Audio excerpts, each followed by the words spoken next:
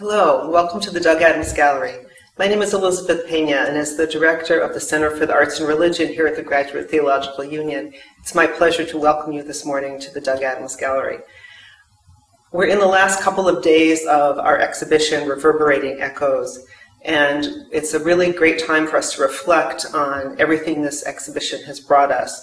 The day that we opened the exhibition was the very day that President Trump signed the so-called Muslim ban. And this exhibit turned out to be very timely and very meaningful to all of us here at the Graduate Theological Union. And we were very pleased to be presenting this exhibition in partnership with our colleagues from the Center for Islamic Studies here at the GTU. Throughout the couple of months that the exhibition has been up, we have conducted 9 public programs. We have welcomed over 900 visitors, which is a record for us. And we have all really benefited from discussions and exchanges that have gone on during this period. We've produced a beautiful catalog, which you can actually purchase from our colleagues at Zaytuna College. Special guest lecture from our Dillenberger lecture series in art history. And the topic of that lecture was going to be about a connection between Christian art and Islamic art. And that led me to start thinking about, wouldn't it be great to do an exhibition about contemporary Islamic art that kind of showed people where art that was inspired by the Islamic tradition, by the Islamic visual heritage, where that was today. And because I would not know how to do that myself, I reached out to our expert here at the Graduate Theological Union, Carol Beer, to see if she would be willing to curate an exhibition that kind of introduced our community to people thinking about traditional Islamic visual tradition. And she agreed to do that, and so that's how we ended up with this great exhibition. And now I'd like to introduce you to our colleague Carol Beer, who did a fabulous job, and we were so grateful that she took on this challenge of creating this exhibition for us. It's been a pleasure to be affiliated with Carol for these months. We've really enjoyed every minute. Thank you. Thank you, Elizabeth. It's been a wonderful, wonderful opportunity for me, and unexpectedly I found I brought to bear all of my work on traditional Islamic art and actually articulated a definition of it in the catalog that brings to the fore my vision of an algorithmic aesthetic of pattern that underlies arabesques and calligraphy and geometric patterns. And I hope it will be an exhibition whose meaning lives on beyond the time of the exhibition. I'm sure it will. Yeah. Thank you. Hi, welcome to the exhibition Reverberating Echoes, Contemporary Art Inspired by Traditional Islamic Art. I'm Carol Beer, curator. My position here at the Graduate Theological Union is as visiting scholar with the Center for Islamic Studies. By profession, I'm a historian of Islamic art, and I served as curator at the Textile Museum in Washington, D.C. for several decades. And I've been here in the Bay Area for the last 10 years, and I'm just delighted to be able to introduce this exhibition to you today. My vision as curator is that the visitor walks up to these glass doors and sees the garden behind me, Hanging Vines and Flowers by Nazanin Hedayat Munro, and sees the exhibition first through these vines and flowers, and then walks across the gallery to the first object in the exhibition, Steps and Shadows by Mamoun Sakal. Before I begin with an explanation of Mamoun's work, I'd like to mention that the exhibition highlights the work of 7 American artists.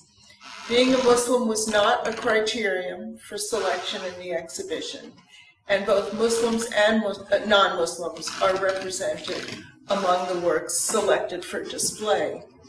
The first is Mamoun Sakal, who is trained as an architect, now works as a typography specialist. And his works are represented by 5 digital works that are archivally printed on canvas. Next to his are the works of Chris Palmer, who is an artist who works in textile and paper medium. There's also work in wood and crystal wrapped in paper. And following him is Phil Webster, who's trained in mathematics and cognitive sciences and has works in a variety of media. Then coming around the other side of the gallery is Nathan Voirol, who is a graduate of Rhode Island School of Design, and he works in 3 media represented in the exhibition: ceramics, jacquard woven textile, and works on paper. His works are followed by 3 of Manzar Rasuli, who is an artist based in Baltimore, Maryland, trained in the visual arts, and she has several works with figural imagery and one which rejects tradition entirely. And the final artist in the exhibition is Nazanin Hedaya Munro, who is a specialist in textile installations. And she has both handmade vines and flowers, which we've seen previously, and an installation of 100 destinies with Sarnavesht written on the vest of the garment. And we saw that with the introduction with Dr. Elizabeth Pena. This is a work by Mamoun Sakal. It's called Steps and Shadows Wide 2. It was created in 2014. What's interesting about Mamoun Sakal's works is they are digital art, so only exist in cyberspace, in virtual reality. And we needed to specify that we wanted them printed on canvas, an archival digital print, on a wooden stretcher to size specifications for the gallery. He works in an unusual manner as a graphic artist in the digital arts because he's not working in the same idiom as an artist in the art market. And he is working in a globalized world. All of his works are available on the internet, through his website, through Fine Arts America. And you can specify whether you want a pillow or a t-shirt or a digital print as we've specified. In this particular instance, he's working with a grid where you see intersecting axes. And what for me as an art historian of Islamic art is very interesting, he is creating an illusion of 3-dimensional space in 2 dimensions, but he's doing it not through the Western standard of linear perspective, but rather through the use of line, color, and intersection of lines. So there is a brick, if you will, and each brick that is repeated and reflected carries on it Arabic calligraphy in a form of square Kufic that reads, "There is no God but God," with the name of God highlighted in yellow. And intersecting with that, the second line of the Islamic creed, Muhammad is his messenger. So each of the letters coming down in this plane intersect with each of the letters in these 2 intersecting planes. It's just an absolutely brilliant design. And then you can see it's reflected along the various axes throughout the work. Another of the archival digital prints of Mamoun Sakal is a documentary photograph looking up into the arch of a monument in Bukhara, the Aziz Khan Madrasa, and looking at a structure called Muqarnas, which is the internal segmentation of the vault. And he's taken this documentary photograph and then manipulated it digitally and created from it a work of art. In this work, Mamoun Sakal has utilized the calligraphic typography of a friend of his, Jamal Bustani, and created a font that's called Bustani that he and his daughter worked out to program so that proportionality allows it to be increased and decreased in size using digital manipulation. Arabic calligraphy lends itself beautifully to that kind of digital manipulation, and this has become a specialty of Mamoun Sakal, who is an Arabic typography specialist for Microsoft. The inscription highlights two words, al-Manfa al-Watan, and the text itself is from Neriz Malik, a contemporary Syrian author, that exile can substitute for killing, but it cannot substitute for homeland. So a very, very poignant message in today's world.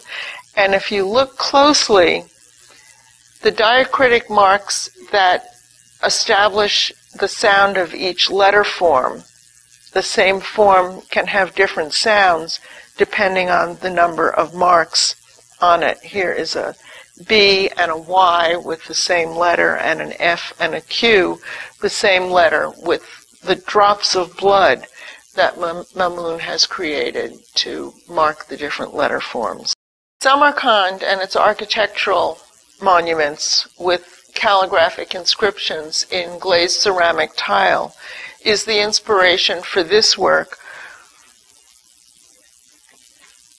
which is called Salam, Peace, based on its inscriptions. There are actually 3 layers of Arabic inscriptions here that are defined by 2 overlapping square grids, so that you have squares on points and squares on base, and working together with different layers of calligraphy. The largest inscription comes around in white squares on point in a spiral arrangement, and states that a Muslim is one who does not harm another Muslim by hand or by tongue. And the other 2 layers of inscription are Salam, peace, and Islam, the name of the religion. This lyrical representation of a bird is executed in Arabic calligraphy in 2 words that read Salam, forming the wings, and Hub, forming the body of the bird and its head, with the letter B highlighted by the dot beneath it, and without calligraphic significance, the dot of the eye of the bird, al-ain. Mamoun Sakal, the digital artist who created this work, has based this calligraphy on an Ottoman script, the Divani. We shift now to the work of Chris Palmer, who is the manager of the Digital Fabrication Lab for students in architecture at University of California, Berkeley, just a few blocks away. That's his day job, and in his free time, he is an artist who is recognized around the world for his work that combines traditions of Japanese origami with Islamic tiling and architectural forms. In this instance, there's a 3-dimensional Muqarnas structure, which, although it looks curved, is entirely composed of flat pieces of birch wood that have been cut and shaped and interlaced in what he calls a finger panel system, such that the entire structure of the Muqarnas, the segmentation of a squinch vault, is constructed of flat pieces, no curvature, and without adhesives or nails. Constructed in Baghdad in the 11th century, and it very soon was repeated all the way across the Islamic world, from Spain to India. This is an example of what one looked like, but the construction is different from the 11th century. And earlier on this tour of the exhibition, we saw a 17th century example in the Bukhara Muqarnas, looking up into the vault in the work of Mamoun Sakal, a digitally manipulated photograph. Here we have an actual 3-dimensional example of this form of Muqarnas, which is a particular Arab contribution to architectural form. Chris Palmer's recent work treats of fabric which he folds and folds and folds and folds to create geometric patterns that are closely related to traditional Islamic tilings. In this instance, there is a hexagonal grid, that's a hexagon with 6 angles, and it extends off into infinity.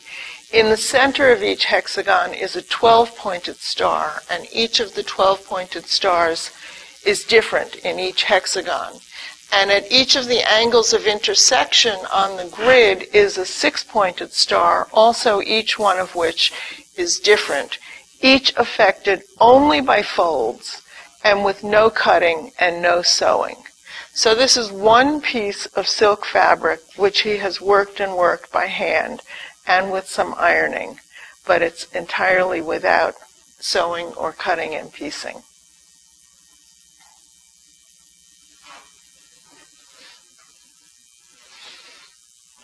Another of Chris's shadow fold works plays with light as a medium. Each of his shadow folds works plays with light as a medium, and that is daylight comes through and is caught in the folds. And where one fold is more than a single fold, it's darker, and where it's a single fold, it's lighter. So part of that is playing with light as a medium in creation of these geometric grids. Another example of shadow folds by Chris Palmer is one in which there are 6-fold symmetries, 4-fold symmetries, and 3-fold symmetries, which have a mechanical analog in that if you turned one, all of the gears would turn. So this work not only plays with light as a medium, but it also brings us to recall the works of Ibn al-Haytham, one of the great Islamic scientists in the early period of Islamic civilization, who worked both with optics and mechanics. Here we see a crystal dodecahedron, that is a 12-sided polyhedron, each face a regular pentagon. And Chris has worked out a polar net folding of paper so that by manipulating the paper around the dodecahedron, he is able to entirely wrap it in what he calls a poly pouch.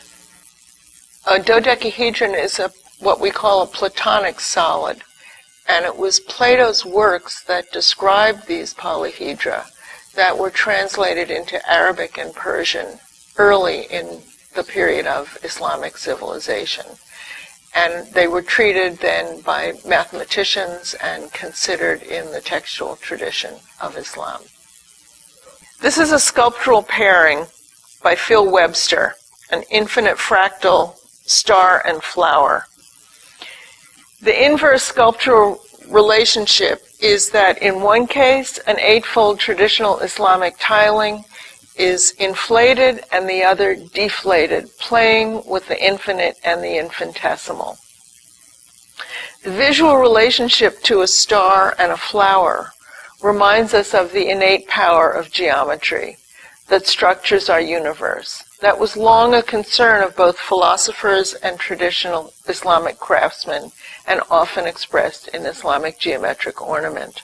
This work by Phil Webster is a screened icosahedron.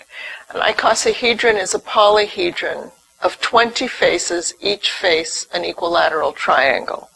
So equal faces, equal edges, equal angles is what characterize what we call the Platonic solids. There are only 5 of them: the tetrahedron, the cube, the octahedron, the dodecahedron, and the icosahedron.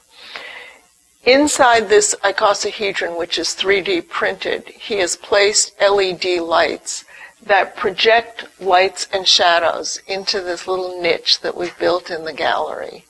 And again, Phil is playing here, as we saw with Chris Palmer earlier, with light as a medium, in this case projection and shadows.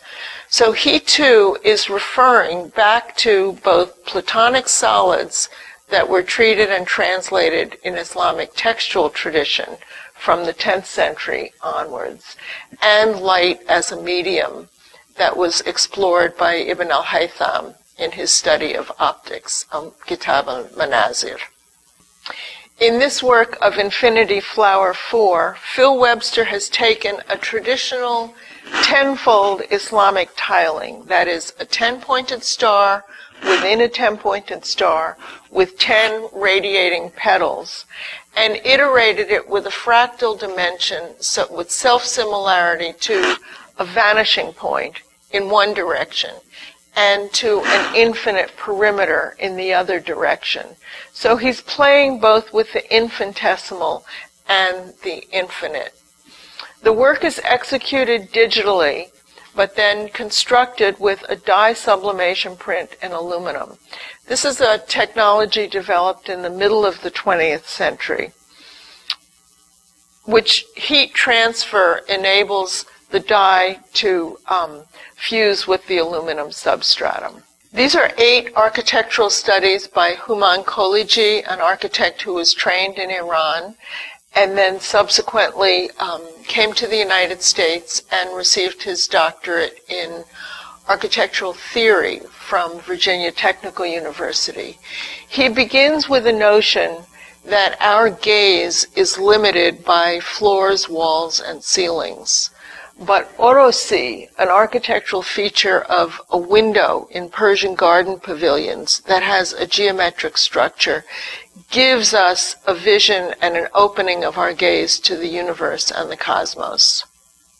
3 examples of his architectural studies that explore the phenomenon of light through an orosi in a garden pavilion explore the orosi with its geometric structure and light projected through it. It's not the spectrum, but projected through stained glass pieces that are set in the geometric framework. And they're set in a traditional garden, in a pavilion, an architectural pavilion, in a traditional Persian garden, with its rows of cypress trees and its alleys and its channels of water. A third of his architectural studies conceptualizes the cypress tree and how it blocks the light from being received through the orosi. Human's vision of his architectural studies is that they are different in some way than in the Western tradition, where an architectural drawing is a stop on a trajectory from conception and design to construction. In the case of Human working in a Persian philosophical tradition, there is a realm of imagination, an imaginal reality, that allows for the conceptualization of different ways of looking at what's happening in an architectural context. So, for example, he's looking at the falling of shadows or the projection of light through stained glass, or the bending of rays of light, or the projection of light. And each of these is approached through his architectural studies. Another architectural study by Human Koliji explores the possibility of geometry. Here he's articulated multiple levels based on a digital reproduction of a 15th century architectural scroll in Topkapi Palace, Istanbul, that we think dates from about the 15th century and the Timurid realm. And he's articulated the geometry within it, bringing out circles and centers and polygons, creating polygonal networks, indicating just some of the possibilities that are inherent. Nathan Voirol is an artist who's based in Brooklyn, New York, and he works in many different media. And here we see a ceramic tile based on traditional Islamic tilings, ceramic tilings, with an 18-pointed star in the center and a portion of a 12-pointed star, a third of a 12-pointed star at each of the angles of the hexagon. So if this ceramic molded piece were recreated, it would cover the whole plane of the wall with a hexagonal grid with 18-pointed stars and 12-pointed stars. These are 2 of Nathan Voirol's jacquard weave textiles. One is in the traditional pattern of an Indo-Persian carpet, but rendered in a woven textile. an Indo-Persian floral pattern. If you come up close, you can see the texture of the weave all on the surface, but warps and wefts interlacing behind the surface so that each of the colors is carried within the fabric. This is an automated, computerized jacquard loom, 19th century, maybe even late 18th century technology, but with a traditional Islamic pattern programmed into the weave. And this particular design was based on an ink drawing that Nathan made. He had been an intern at the OBT rug factory in Varanasi, India, and that's where he learned particularly his work with these patterns. Nathan also has worked in a geometric concept of design, and in this case it's a computer-aided drawing that he has then programmed in the jacquard weave. It has seven-fold symmetry within the pattern. These are both prototypes, and his hope is that he will get commissions and be able to develop a home line furnishing. Nathan also works with arabesque designs, and I've selected to include one of his unfinished works, just a sketch of an arabesque, where you can actually see the underlying geometry of two squares divided, divided, and divided. And that serves as a basis for his hand drawing of the arabesque pattern. He then, in his process of work, takes that base pattern and uses it for tracing an arabesque in opaque watercolor and gold marker, and does it in a variety of different forms and manners that are inspired by traditional Islamic arabesques.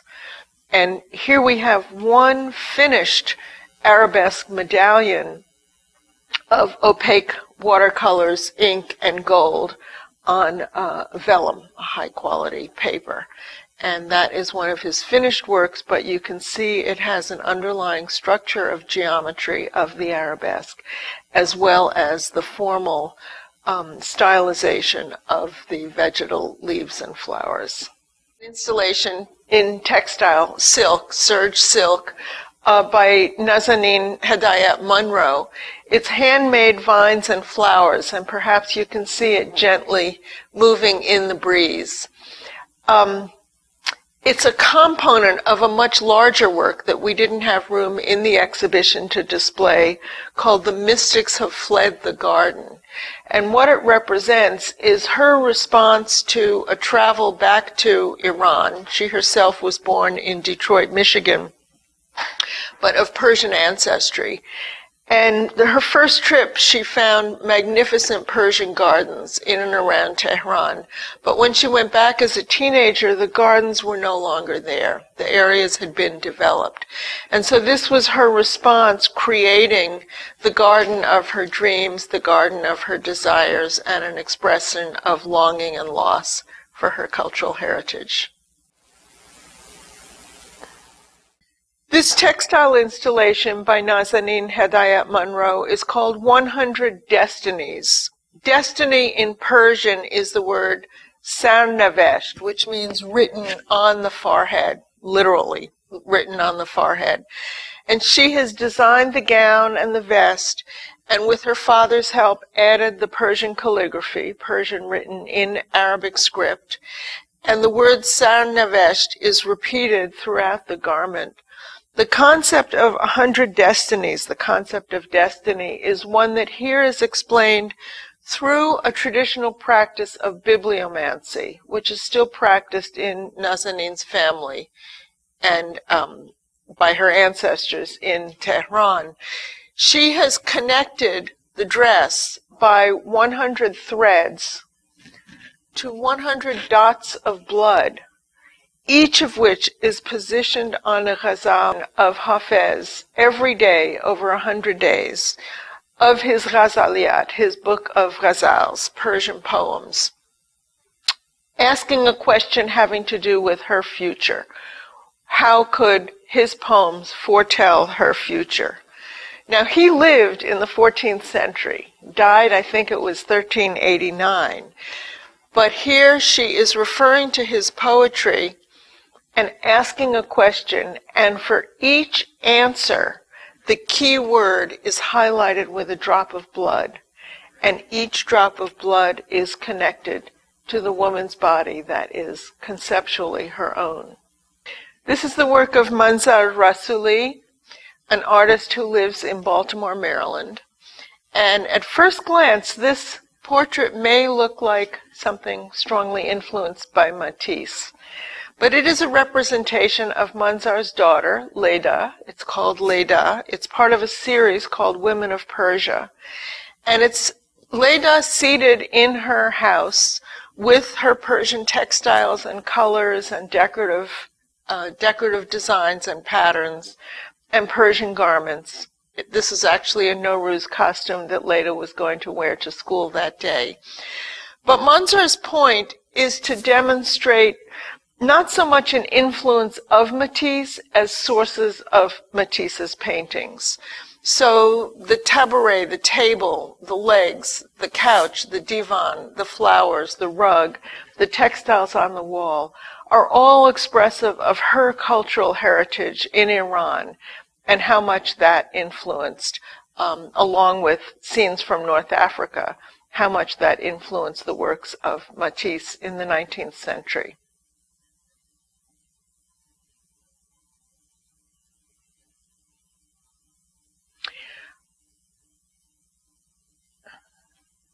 A later series of Manzar's work, the earlier one was in the 1990s.